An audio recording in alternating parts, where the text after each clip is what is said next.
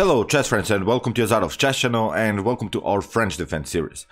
So in this series we're covering so many sidelines, many variations of this very nice and static opening, and today we're continuing again with this so-called advanced variation. And in my previous videos I've showed you some good ways how to play this advanced variation from white's perspective. Today we'll also analyze the advanced variation from black's perspective. So if you're familiar with my playlist of this French defense series, then you know that my first three videos of this series are how to beat the French defense. Then after that we have covered many sidelines, for instance like the classical or Steinitz variation, also the Bern variation. So as I said, today we're continuing with this advanced variation from black's perspective. So let's check out now some possible sidelines, and my recommendation, if your opponent from white's perspective plays this advanced variation, is to go into this so-called Euwe variation. I of course show you what's all about and what are the strategies of this particular opening line, and also what are your planning ideas how to proceed here from black's perspective. So let's check out now this advanced variation again. So e4, we play e6, d4, d5, and now e5. So the problem, as I mentioned also in my previous video, is that you have taken out this very important square for black. Black would love to play the move knight to f6. In the classical variation, for instance, if white plays knight to c3, knight to f6, at least we have developed this knight, and after e5, knight to d7 will happen, and we will continue simply with the move c5. It's similar to the classical variation, this advanced variation, but there are many differences. And here after the move e5, you see we don't have anymore this very powerful square, an f6. So if we try knight to h6 immediately, then the bishop will take probably this knight, and we would have double pawns. We would have also several weaknesses. So that's why here my recommendation is to go with the move c5, immediately challenging a white center. The most important thing about this variation is to delay a little bit the castling, because if you castle too early now in this particular variation, then you see white has already this advanced pawn after potential bishop to d3. I guarantee you will face several problems because you don't have anymore the knight on a natural square. As I said, we cannot play the move knight to f6, and we don't have a defensive piece in front of our king. So castling on king side, be careful with that. Delay the situation of the castling. First stay with the king in the center, or surprise your opponent with castling queen side. So far the main idea is now to crack white's very important d4 pawn. And if you see, most of the times your opponent will play the move c3. So now knight to c6, simply challenging the center, and now knight to f3. This is now the setup. My recommendation now, after this particular move order, is to play the move bishop to d7. It's a very important move. Maybe you think this is nothing special, black doesn't gain anything. First of all, there is a positional idea about this move bishop to d7. First of all, we are delaying the situation. So we simply developed a piece, but we want to see also what white is going to do. If, for instance, bishop to b5 happens, you see there is maybe the strat to go bishop to c6, then we can go simply knight takes e5, and you see the bishop is hanging. If bishop to d7, knight takes d7. So the bishop cannot be developed here, so that's why you will see sometimes that your opponent will try the move a3. And in this variation, I wanted to show a really cool game here played by Teimur Ajabov with the black pieces. The idea about this a3 move is to support now this b4 square, and now white threatens really to go into a very positional line with the move b4. So if you play something like, I don't know, knight to e7, you see, then you risk maybe d takes c5. If you try again to attack the knight, then you see this b4 idea is very, very tricky, or maybe white can rely on his pawn here and can really grab some space. So that's why my recommendation after the move a3 here is now to simply play rook to c8. We don't want to take off here the connection between the bishop and the pawn. If d takes c5 happens, then we can get out with our bishop very, very actively. So it's not a bad position here for black, and then maybe go with our common idea, knight to e7. So here in the game, After the move by Temur Ajabov, rook to c8, his opponent Dam Helgi Ziska tried here bishop to d3. Now simply c takes d4, and after c takes d4, now comes the tricky part, queen to b6. You see, we have already challenged now white's pawn on d4. The problem for white in some occasions is that if we wouldn't have played maybe the bishop on d7, I just wanted to imagine this position without the bishop here, then knight to d4, knight takes d4, queen to d4 is not possible because you get the discovered attack, bishop to b5.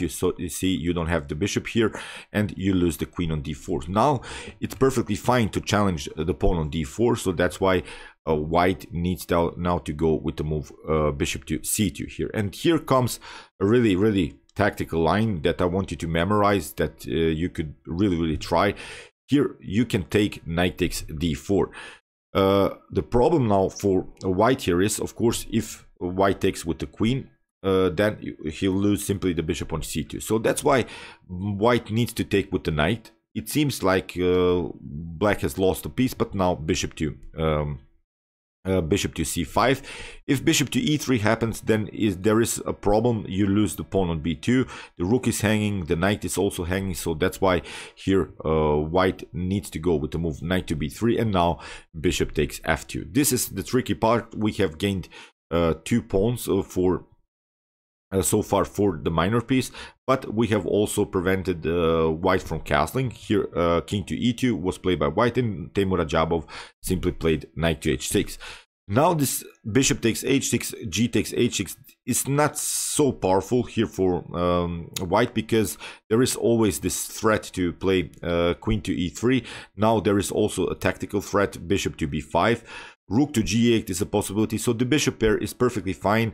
This is simply a too passive setup here so far, so that's why here in this line white didn't take the knight on h6, tried knight to c3, developing move, and now knight to g4. We want to play much more actively now with our knight. The idea is now to sneak in somehow with the queen here on this very active square f2. In the game a4 was played, and now bishop to g3. If you try h takes g3, then you can face several problems after queen to f2, so it's not a possibility so far. In the game, white tried here queen to d4, and now queen takes d4, knight takes d4, but now bishop to e5, and what we have gained now are 3 pawns for the minor piece.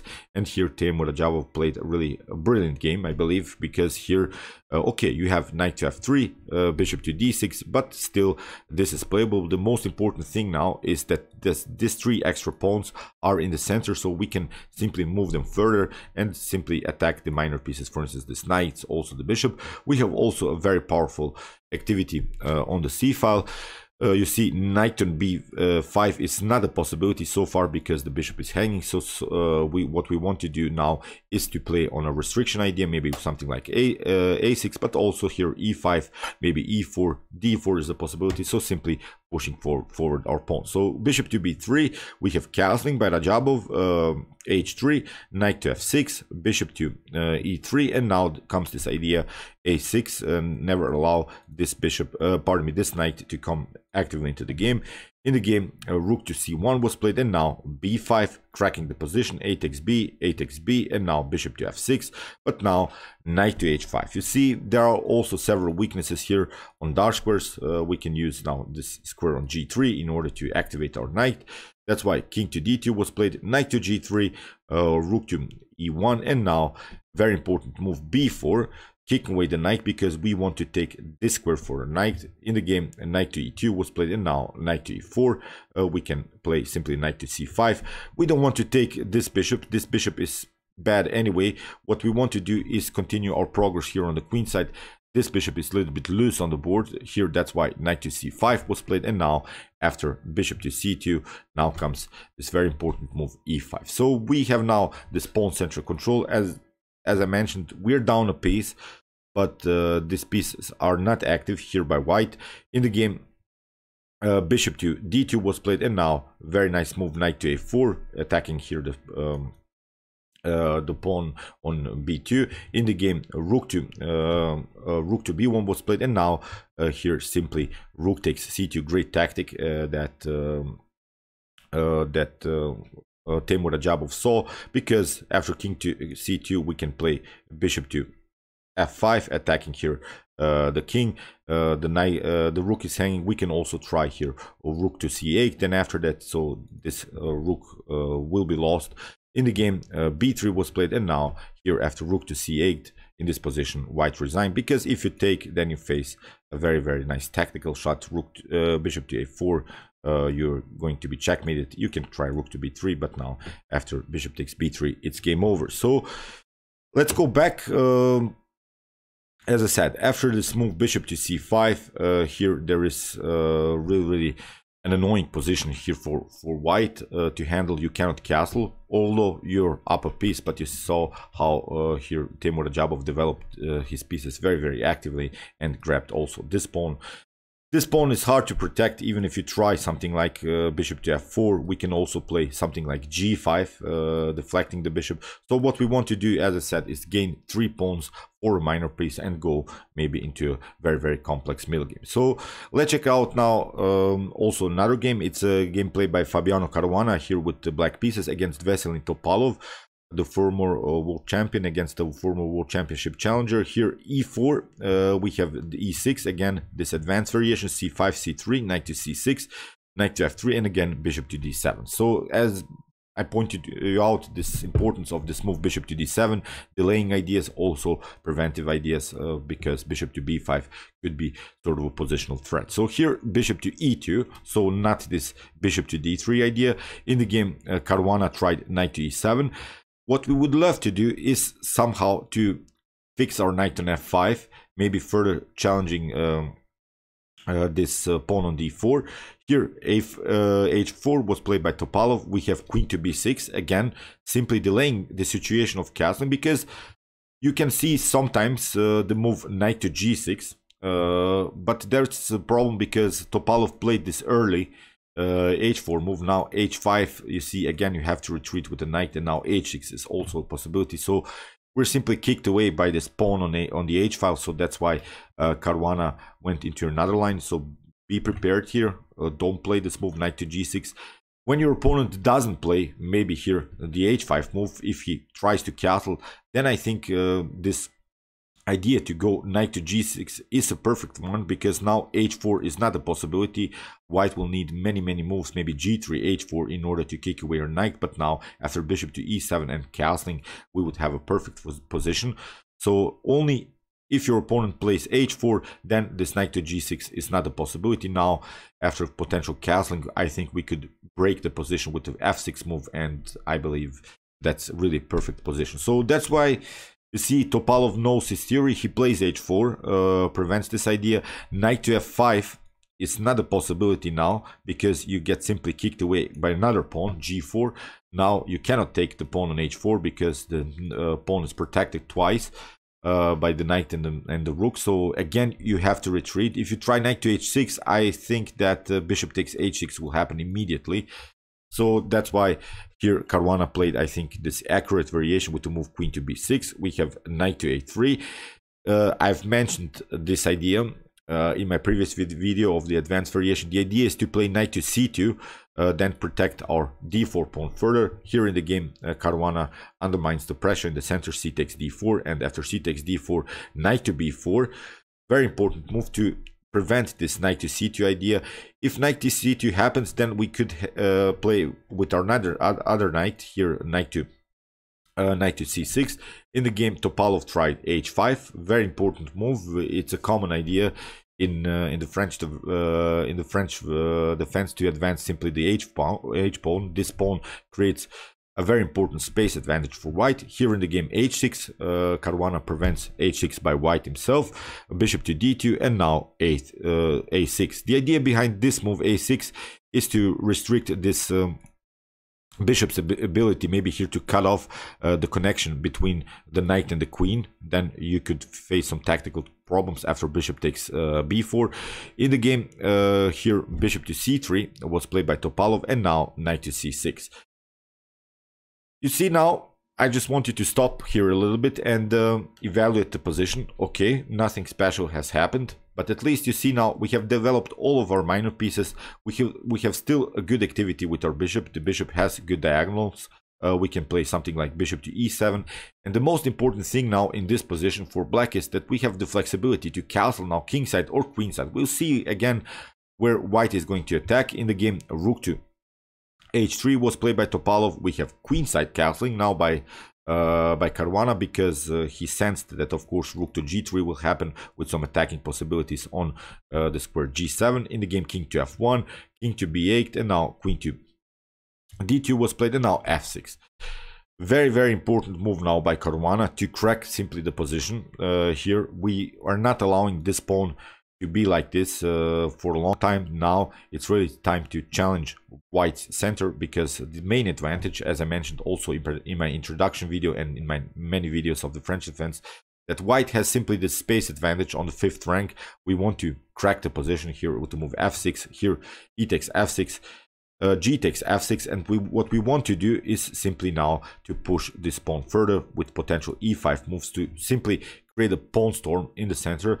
But of course, white has also some counter-attack possibilities. Here, rook to g3, played by Topalov. Very nice move. Here, bishop to c8, attacking the pawn on h5. That's why knight to h4 has to be played. And now bishop to d6. We have rook to g7, and now e5. So now it's really a dynamic position, but at least we have created some kind of a dynamic position, because you saw sometimes in some occasions you have faced the problems of this static positions when the space advantage that white has created is simply too much to handle for us. We get simply kicked away by the pawns in the center. Here I believe Caruana found really a great way how to make something happen. Here we have cracked now the position in the center. What we want to do is maybe get these two pawns connected in the center, to maybe get this pawn and really create a central pawn storm, creating some attacking possibilities maybe against this bishop on c3. Here in the game, Topalov played d takes e5, we have f takes e5, and now knight to g6, we have bishop takes g6, and here h takes g6. So okay, it's really a tricky position, because Topalov has also now an advanced pawn on the g file. It's very hard to compete against this pawn in the game. Here Caruana tried e4. What Caruana is trying to do now is to get this pawn on d4. If these pawns are connected on the 4th rank, it could be also problematic position here for white. In the game, rook to f7 was played, rook to g8. We have g7 by Topalov, and now king to a7. There are always these tactical threats. If this bishop, for instance, wouldn't be here, the main idea now of white is to play something like rook to f1. In the game, queen takes h6 was played, but now very, very nice move here by Caruana. Knight to d3. We have bishop takes d3, e takes d3, and now rook to e1.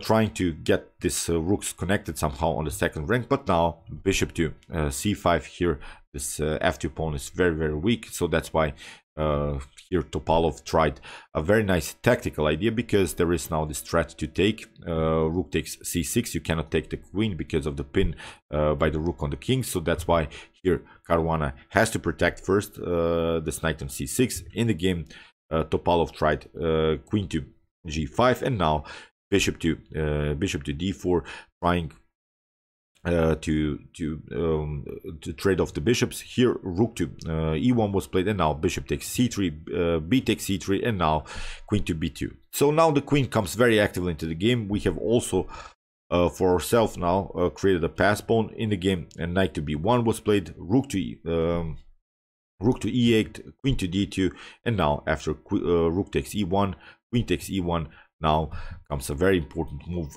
d4. So what we want to do is of course to deflect this pawn from the protection of the b4 square. Then we want to play knight to b4, maybe something like knight to c2.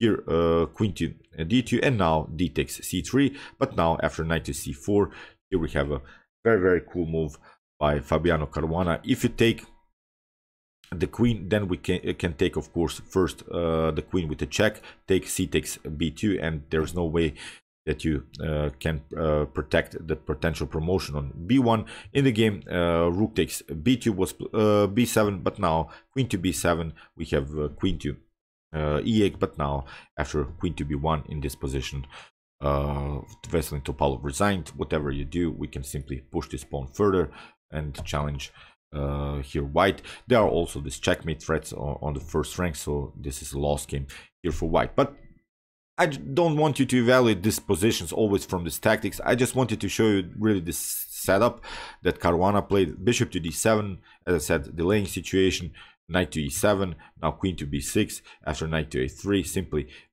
trading off the pawns in the center, now knight to b4, here after h5, h6, bishop to d2, and now a6, bishop to c3, and now knight to c6. This is now our setup that you should memorize in this advanced variation. I think it is playable with queenside castling, with cracking the position here with the move f6, trying to really build slow our attack, challenging white center, and I believe this is really a great opening line that you should memorize. You saw here in this position, this was a more tactical game here by Teimur Rajavov, but with similar ideas, with this queen to b6 idea, bishop to d7, f6 is if the position allows it. So there are differences, and I think that you can create the setup and go with a very nice continuation in this advanced variation of the French defense. So I wanted to show you also a third example. It's a game played by Wang Hao here with the black pieces against Sergei Movsesyan. Again, the same setup. Here bishop to d7, c takes d, c takes d. What you could do, but I believe it's more risky, is to play here the move knight to f5. I've mentioned these problems after potential g4. g4 is not a possibility immediately because we can play knight to h4. We can cement our knight. But here knight to c2, this is now this setup, this protective idea to simply rely on this advanced pawn on e5, which is supported, of course, by the pawn on d4. Here, of course, white wants to have a compact position around the square d4. Again, queen to b6, you can try out also this line. I believe it's also perfectly fine. Now knight to b4, simply undermining the pressure. Knight takes b, queen takes b, and now after king to f1, bishop to b5. This is a very important move. I mentioned that also in my introduction video of the French defense. We should always evaluate the strength of our pieces, and I've talked about this positional trades of pieces, which bishops are good, which bishops are bad. Here, of course, the bad bishop of ours is the light square bishop, so the good bishop of white is the light square bishop. So here Wang Hao goes into a very nice positional trades of pieces. He wants to continue the game with a very active dark square bishop, and simply trading off this bishop is a good idea. Here h5, we have h6, g4. Here bishop takes e2, king takes e2, and now knight to e7, queen to d3, and now knight to c6. So we have remaneuvered a little bit our knight, but it's playable because still we can go something like queen to b6, bishop to b4. The weak pawn is, of course, the pawn on d4. What white has gained here after bishop to d2 and queen to b6, b4, simply also creating a flank attack here on the queen side. But the main idea of white is simply to crack the position here, I believe, with the move g5. What Wang Hao did here is, of course, a6, simply preventing this b5 idea. Bishop to e7, we have a4, and now kingside castling. We have a5, queen to d8, and now b5. So okay, it's a risky situation here for black. It seems that white has really made some progress here on the queen side, but here a takes b5, rook takes b5, and now rook to a7. Of course, we should first of all protect our pawn, but what I like now about black's position is simply the activity on the f file. Again, we want to play with a similar idea with the move f6. This is the main goal in this advanced variation. Here in the game, king to f1, and now queen to d7. We have king to g2, and now f6. Again, with the same idea to crack the position, we have e takes f6, bishop takes f6, rook to e1, and now king to h8. We have g5, h takes g, bishop takes g5, and now e5. Again, simply cracking the position. Here, bishop takes f6 was played. Very important move now, e4, knight to e5, and now knight takes e5. Here the queen has to retreat, but now knight to f3. Here in this position, white resigned. Simply too much activity here. The queen will come to g4. That's always what I meant about this relation of bishops and pawns. You saw the main idea here in this particular variation of Wang Hao is to get rid of this light square bishop, go and search for knight maneuvers. These are really these common ideas. If you want to know more about these ideas, please watch this series from the beginning, from this introduction video. Here, if we evaluate, as I said, the strength of the bishops, you see now that this dark square bishop is facing many dark square pawns. Our dark square bishop is perfectly fine. First of all, we have good activity. We have also an attacking possibility on both sides. So, as I said, but I don't want you to memorize these lines simply move per move. I just want you to show you the main strategical ideas to crack the position here with the move f6 and then follow with the e5. Really open the bishop, the position for a bishop. Really open the position in the center. I hope that you realize these ideas. First of all, this is now main setup with the move bishop to d7, queen to b6, knight to e7, maybe knight to f5 if the position allows it. So, as I said, this is my idea how I would play this variation from Black's perspective. I hope you can set it up sometimes, and I hope that you realize these ideas, because the advanced variation is played many times, and you could face some troubles if you don't play this move order correctly. You saw there are problems of kingside castling, so queenside castling and delaying castling is also a very important idea of this very nice sideline. As I said, if you want to see more about this French defense, check out my whole series. Here's the link. And if you have troubles to play maybe against d4, you can also check out my Kings Indian and Nimzo Indian defense series. And if you like this content, you can also subscribe to my channel. See you soon with some more videos, and chess is the best, of course.